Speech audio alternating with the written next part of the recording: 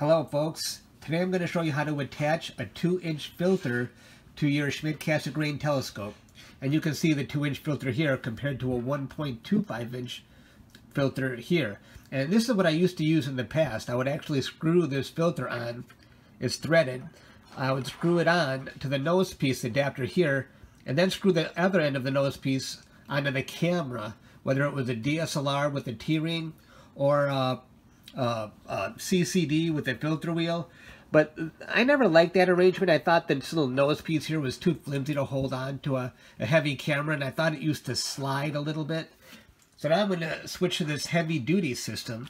And what I've got here besides the 2-inch filter is this is a T2 adapter. Let's see if you can make out the wording on there. 2-inch T2 adapter, thread outside.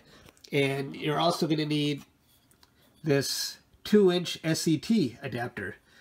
And so what I'm going to do is I'm going to turn this T2 adapter upside down, and I'm going to thread. It's threaded and threaded on the inside here. I'm going to thread this onto that. And let me do that. I can't do it one-handed. I'm holding my iPhone here. Hey, I am back. And you can see I've threaded on my filter. And now what I'm going to do is I'm going to take this. I'm going to drop it in there. Let's loosen up these thumb screws a little bit. Ooh, a little more. Come on, get in there. All right, it's in there now. Let's tighten them up. And these thumb screws are really heavy duty.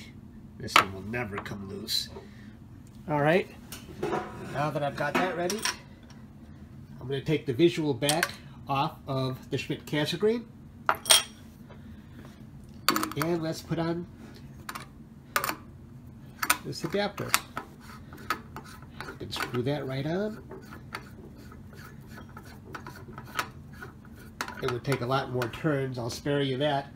But now you've got your 2-inch filter attached, and all you have to do is screw in, thread on your DSLR with its T-ring, or you can, if you have a ZWO like I have, you can just thread on the filter wheel. It fits directly onto that, and that's how you use a 2-inch filter with your Schmidt-Cassegrain.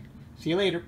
Hey, I am back. I just wanted to add one thing, is that if you have an f.63 focal reducer, you can still use that. Put that on first, and then put your adapter onto it that has your extra filter there, and it still screws on nicely. So it can still be used in conjunction with a focal reducer. Okay, thank you. See you later.